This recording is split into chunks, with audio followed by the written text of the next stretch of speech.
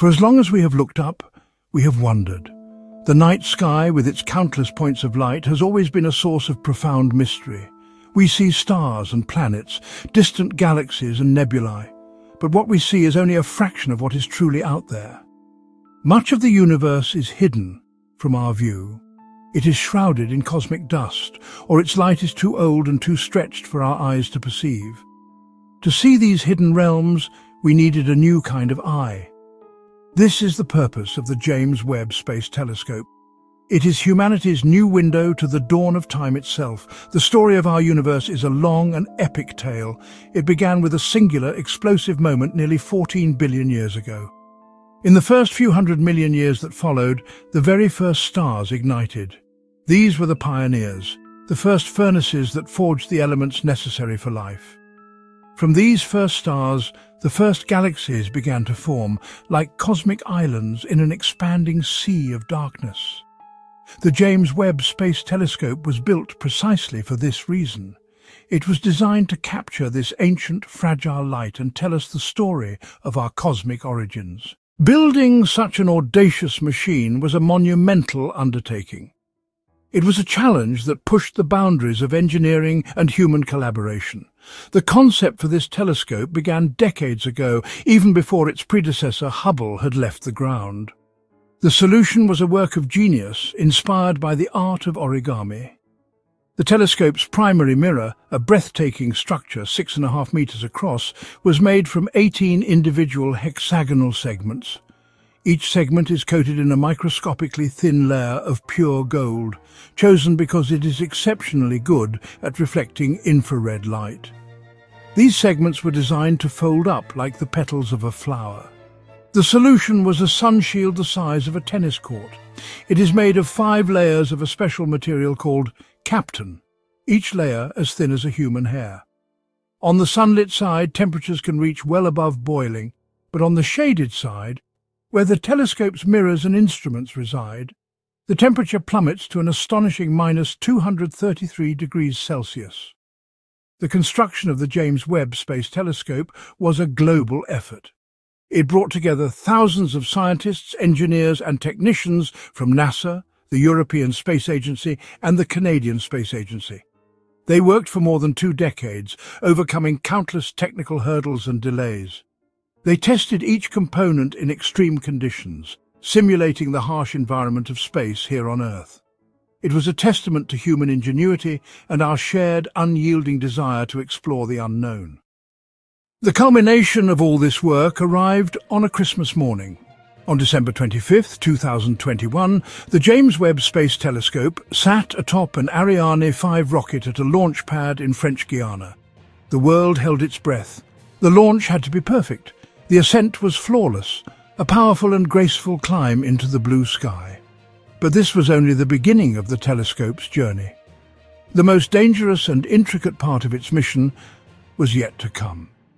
It had to reach a very special place in space, a point of gravitational stability known as the second Lagrange point, or L2. This location is about 1.5 million kilometers away from Earth, 4 times farther than the Moon. For the next 30 days, the telescope traveled through the void. As it journeyed, it began its complex unfolding sequence. Hundreds of individual steps had to be completed perfectly, all controlled by commands sent from a control room back on Earth.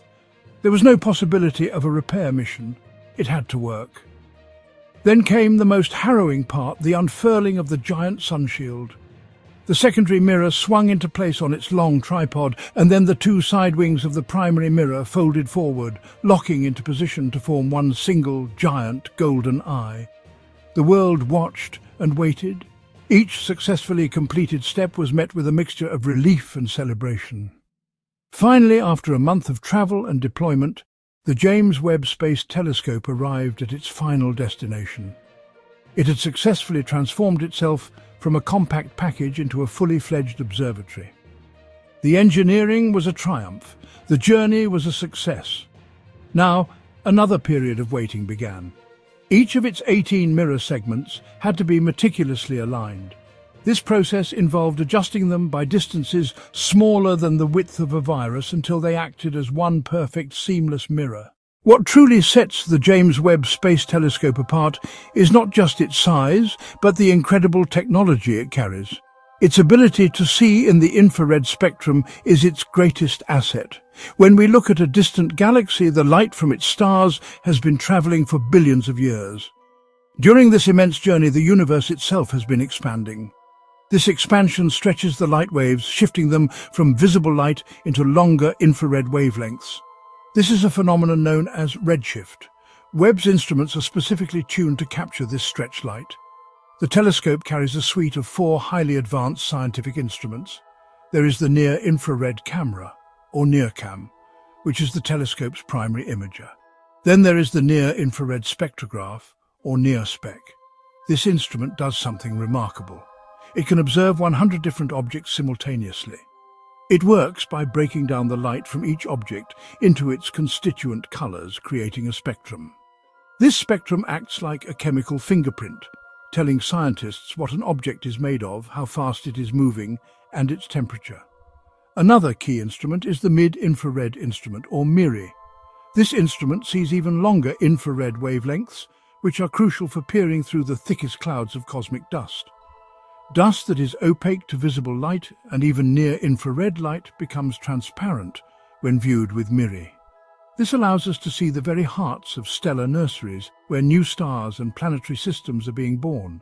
To function, MIRI must be even colder than the rest of the telescope. It has its own special cooling system, a cryocooler, that brings its temperature down to just 7 degrees above absolute zero. Finally, there is the fine guidance sensor and near-infrared imager and slitless spectrograph, or FGS-NIRIS. The fine guidance sensor is what allows the telescope to point with such incredible stability. The NIRIS part of the instrument is particularly adept at studying the atmospheres of exoplanets, planets orbiting other stars.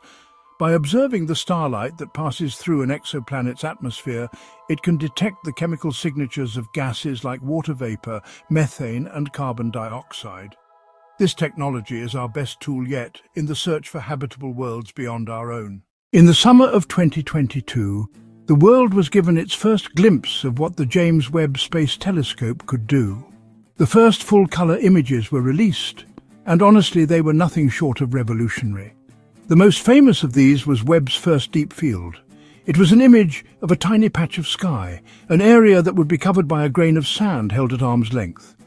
Within that minuscule spot, the telescope revealed not hundreds, but thousands of galaxies. It was the deepest and sharpest infrared image of the distant universe ever taken. Each speck of light was a galaxy, some seen as they were over 13 billion years ago. Some were warped and stretched into long arcs by the gravity of a massive galaxy cluster in the foreground, a phenomenon known as gravitational lensing.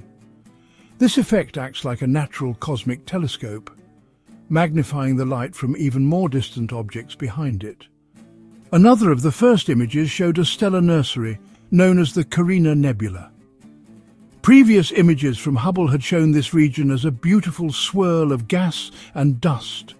But Webb's infrared vision pierced through the obscuring clouds, revealing hundreds of previously hidden newborn stars. It showed jets of gas and dust being blasted out by these young stars, sculpting the nebula from within. It was like looking into a cosmic mountain range, with cliffs of gas and glowing valleys where the next generation of stars is igniting. These images are not just pretty pictures. They provide vital data that helps astronomers understand the complex and violent process of star formation in exquisite detail. These first images were a promise fulfilled. They showed that the telescope and all its complex systems were working perfectly. It was clear that the James Webb Space Telescope was not just going to incrementally improve our understanding of the universe, it was going to completely rewrite the textbooks. One of the most exciting missions for the James Webb Space Telescope is the study of exoplanets. These are worlds that orbit stars other than our Sun. For centuries, they were purely the stuff of speculation. Now we know of thousands of them. The great challenge, however, is to learn what these worlds are like. Webb is uniquely equipped to answer these questions. It does so by using a technique called transit spectroscopy. When an exoplanet passes in front of its star from our point of view, a tiny fraction of the starlight filters through its atmosphere. Webb's instruments can capture this light and analyze it. Different molecules in the planet's atmosphere absorb specific wavelengths or colors of light. By looking at which colors are missing from the starlight, scientists can determine what gases are present. One of the very first targets for this kind of observation was a hot gas giant called WASP-96b. Webb pointed its instruments at the planet and, with remarkable clarity, detected the unmistakable chemical signature of water vapor in its atmosphere. It also found evidence for clouds and haze. It was a stunning confirmation of the telescope's power to probe the chemistry of these distant worlds. This capability goes far beyond just finding water. In another groundbreaking observation, the telescope was pointed at an exoplanet named K2-18b. This planet is what is known as a super-Earth, larger than our planet but smaller than Neptune, and it orbits within its star's habitable zone.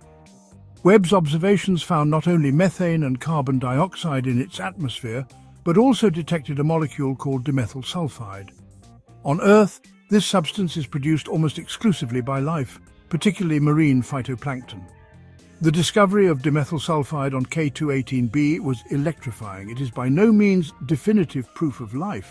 There could be unknown geological or chemical processes that produce this molecule on such a different world. But it is a deeply intriguing clue.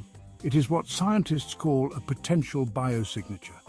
It shows that Webb can detect the kinds of molecules that might point towards biological activity.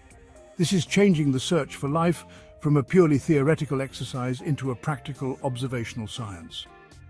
We are now able to gather real chemical data from the atmospheres of worlds light years away and ask for the first time if we are alone. For decades, our models of the early universe have been built on a clear and logical progression. We believed that after the Big Bang, small, simple galaxies formed first. Over billions of years, these small galaxies would have gradually merged and collided, growing larger and more complex over time. This hierarchical model made sense.